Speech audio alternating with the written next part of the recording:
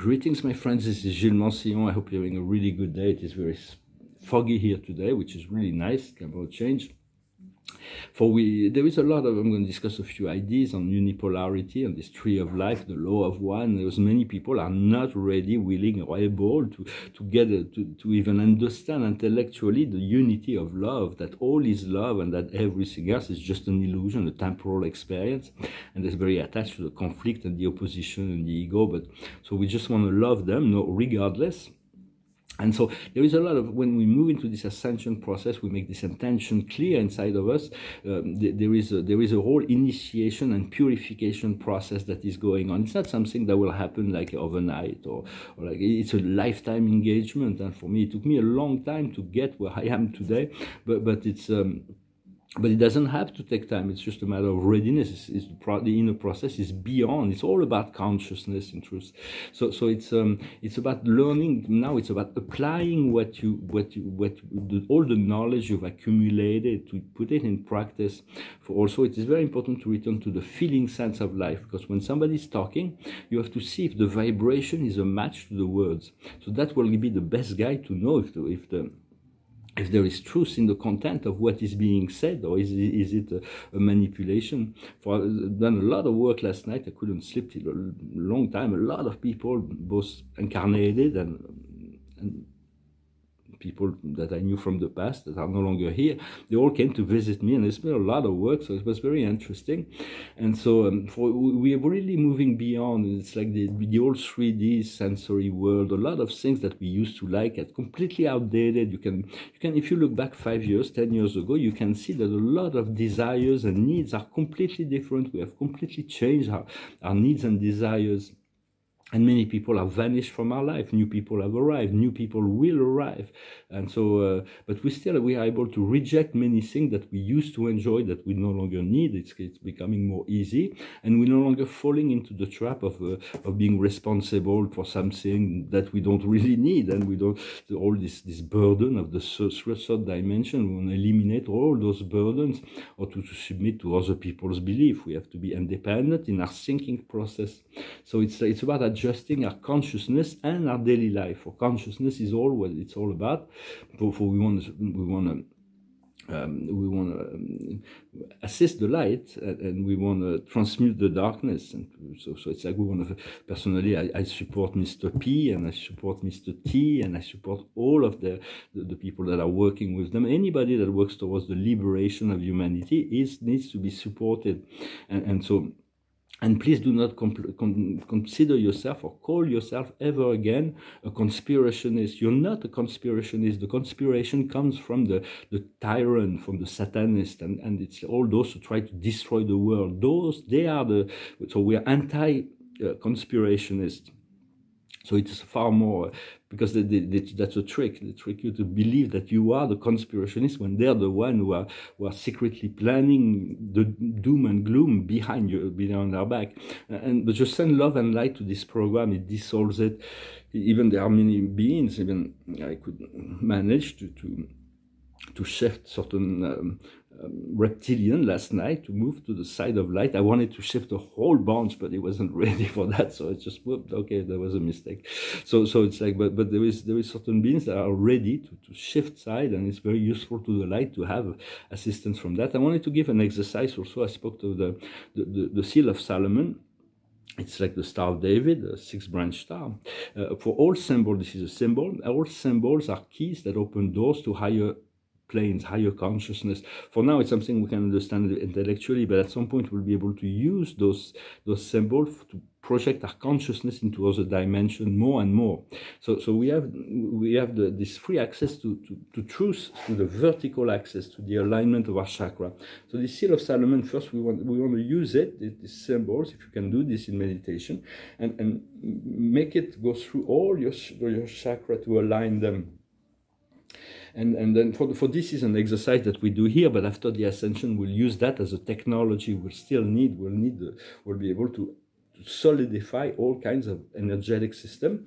And it's a technology that was revealed by the Arcturians when they made their ascension, that was created by the Alpha Centaurians.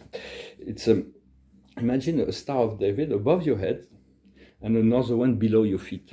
And then imagine white light that comes from each of the six branches, and inside and on the inside as well. So it's like you have this this frame of light that covers from the bottom, from top to the bottom, and then you put a layer of blue light, a silver light, and white light on top of it, and that will completely seal your aura and give you and be impenetrable for any illusions, and also filter all of the light information that comes in, so that it can become comprehensible. It's an exercise. You may want to practice it if you like.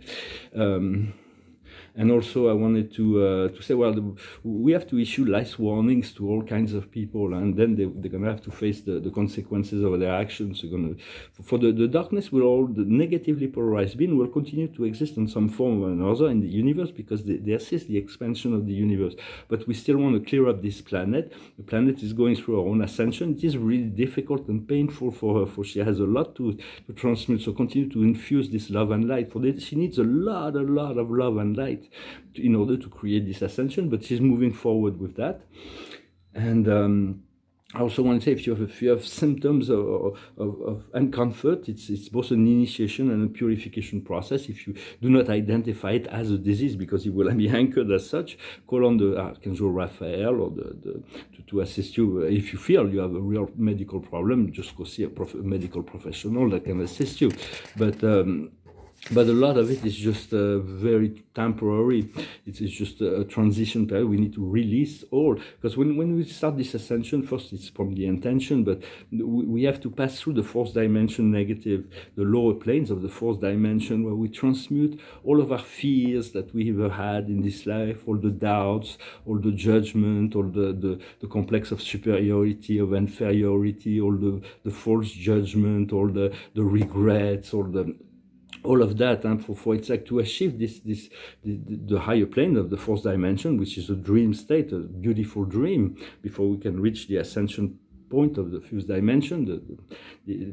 And so for that we need to let go of all that is, to be able to be non-attached to the material world, to be non-attached to any words that has been spoken in the past, and to be non-attached to any images. That's like and if you want to know if you're already in the fourth dimension, it's like, have you ever communicated telepathically with an ascended master? For me, it's like in 1993, the Christ was the one that I communicated with. My guardian angel said, well, just tune your consciousness to that spirit, that master at that time is universal being. So but it was on the fourth dimension. It was a 7-dimension experience with this incredible light and glory. But it's like, the more you are able to communicate with the higher planes, the higher you can judge, you can have an assessment of where you stand in relationship to. If it hasn't happened yet, it will. And there is this. We're planning for this. Every day there is a new plateau, we are being elevated a little bit every day, and sometimes we feel we're regressing, but we're not. And this 11/11 portal on the November 11 will be extremely powerful this year. There is really the potential of a collective light body that will be initiated by the planet Venus, that will ignite a very powerful transformation. For we don't need to wait, we're not waiting for that. But my light body was shown to me on the November 11, 1911, and that was like amazing. But I wanted to go and traverse the universe with it, but I wasn't allowed. It was like, no, you have to stay here. It was just such an amazing thing. And so the 11/11 will be a powerful portal. It's the power of the one and the power of the four, the angels. And so we will. There is going to be. But this shift is happening in relationship to when we're ready. It's like it depends on us. So we want to move into this unipolarity, to know that everything comes from the one, and we are the one. We all have, as light workers, if we're sensitive to this potential of ascension, we descended from higher planes. We have very long history with God and spirit, and so our relationship is very, very old and ancient, and we all have royal lineage. We all come from a different place. We all have a different descension, and we all have a unique ascension as well, but it all comes from this royal lineage, and so it's very important to harmonize the yin and the yang within ourselves, the light and the shadows, the positive and the negative, the pure and the impure, with this part that is lucid and this part that is ignorant within ourselves, to achieve this Tao. For the third and fourth dimension will remain polarized. but we're hoping for the best, to all, of course, for all that are still needing to experience that. For there's every dimension has some lesson to teach us. Right now, I'm completing my 6-dimensional initiation process to integrate the immortality, my immortality. And so, but in the 3rd and 4th dimension, there's beings that are polarized positively or negatively. And so we want beings that have been positioned negatively to get the opportunity to shift towards the positive side. And so we will remain available to assist them or to encourage them in that sense. We do not want to, we cannot interfere in the free will, but eventually we're going to confine all the negative being into their own negative dimension, and they'll have to deal with that. For we have much assistance from on high, and there will be 2nd and 3rd waves of ascension as well. For it's about the awakening, transmuting, achieving the enlightenment, eventually the ascension. For us, ascension is a great spiral, but we're very close to the breaking point, and we'll be, and we'll all be happy that we participated in that, even if it is difficult. Sometimes we feel like it's like we're very tired of this nonsense reality where there is so much lies. It's like the truth is the lie. But go with the feeling states, and for it is we have to continue to cultivate this our independence in relationship to external condition. And it's all about consciousness, because even full consciousness is a very relative term, because only God knows God. So we continue to ascend in this consciousness. And ascending is the descending is the path of the way shower. We've been doing that for millions, billions of years, and so we continue every time we're getting more up to the point where we'll be completely free to the level of freedom that God reserves us after once we've learned all the lessons of all those dimensions will be beyond our belief, beyond our understanding, and so it's like there will be great rewards for the work we're doing here. We don't do it for the reward. We're doing because the love cannot remain indifferent to the situations. But there is no responsibility outside of what the heart is calling us to do. We have to find the right measure, the right balance in things, and continue to love yourself, love one another, cultivate the love, try to stay out of the polarity. And so I hope you find this message interesting. I thank you very much for liking, sharing, commenting, and subscribing. We passed 9,500 subscribers, which is nice. Hopefully this channel will grow, that more people will be interested by this information about this ascension process as time goes on. I thank you for your donations. If you want a private session, you can send me an email. I want to say also, just talk something very 3D. It's about the crypto world. Everybody's heard about crypto. So the crypto, there is a big change right now. It's a great shift. I think we're going to move into the quantum state, a new monetary system that will be backed by gold. I hope I know it's in place, but I hope it will be soon introduced to the forefront of collective consciousness, because what is affecting it has to affect the surface in order to be anchored. A lot of things that are happening behind the scenes, they need to be done, but they don't affect the collective as long as they're not informed that is going, because it's all about consciousness. So personally, I continue to work from within, work on the inner planes, on the subtle realm. But I want to talk about this crypto. Crypto is like a very, very, takes a lot of energy to utilize those monies, those crypto monies. First, it's like just to utilize it, to make any transaction. They made this calculation that it costs about one average home in the Western world consume in 1 week. One transaction is like 1 week of electricity by any average home. And the bitcoins consume every year as much as the whole country of Argentina. When you go to Ethereum, it's like the whole country of Bangladesh. It's a lot of energy. So do not let them make you feel guilty for using a little bit of energy. We need to use energy. And soon they're going to be releasing free energy. Every country has as top secret defense free energy. But then they realize they lose the power and the money when it's released. But they're not going to have a choice. We need this free energy in order to balance out the economy and the ecology. And so right now there's Ethereum is trying to reduce its consumption. They're trying to a new platform, but it's going to create a lot of insecurity on those platforms, because they do not know what's going to happen when they're going to make the shift to that new platform. So it's like, be careful with that. I just thought I mentioned that. For there's a lot of change that are coming. We just want to be focused to what is essential to us, what we focus on our own life, and to have no fear, to know that there is only joy and love in front of us. If once we've transmuted our own shadows, we're not transmuting anybody else's shadow. We have transmuted our own shadows, then we are free, and so it is all coming to continue to focus on what is wanted. The more detail you put around the dream, the faster it will come. The more precise we come, the more we accelerate. The more general we go, the slow, when it slows it down. When you have a problem, don't put details around it. When you have, but then when you have a beautiful vision, just enrich it with details. Sometimes Spirit will tell you no, so just stop. Because you don't want to put a detail that prevents something better from coming in. For there is a plan that the soul has, and the spirit, and the soul and the spirit, God, will never impose his own will upon any creature. So it's for us to voluntarily avail ourselves and choose the way that the Creator, what God wants for us, what's the divine plan for us, and we're all participating in this great evolutionary process. Well, I hope you're having a good day. I'm going to finish with a song. It's a little song, because there's two songs that keep going through my mind. One is, but I've sung them quite a few times already. One is the Eye of the Tiger of Survivor.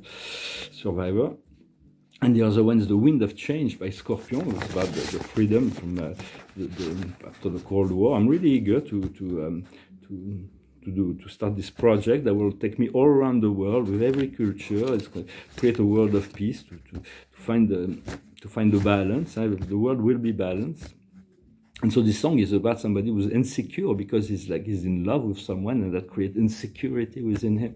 It's a song of John Lennon. It's called Jealous Guy. I was dreaming of the past, and my heart was beating fast. I began to lose control. I began to lose control. I didn't mean to hurt you. I'm sorry that I made you cry, oh my.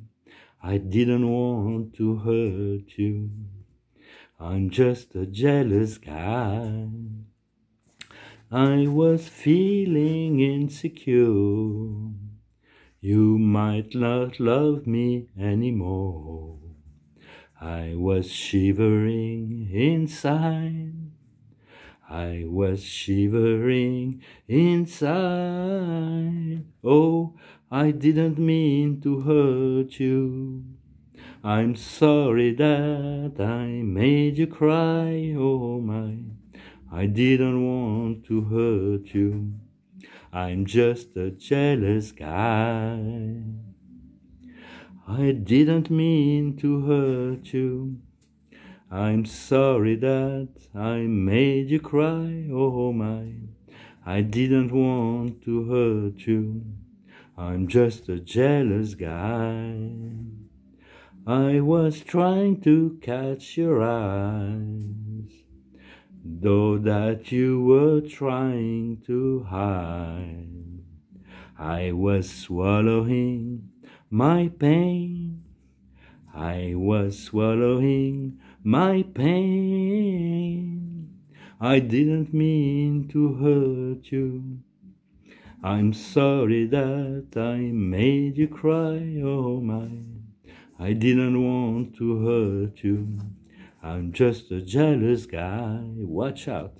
I'm just a jealous guy. Look out, baby. I'm just a jealous guy.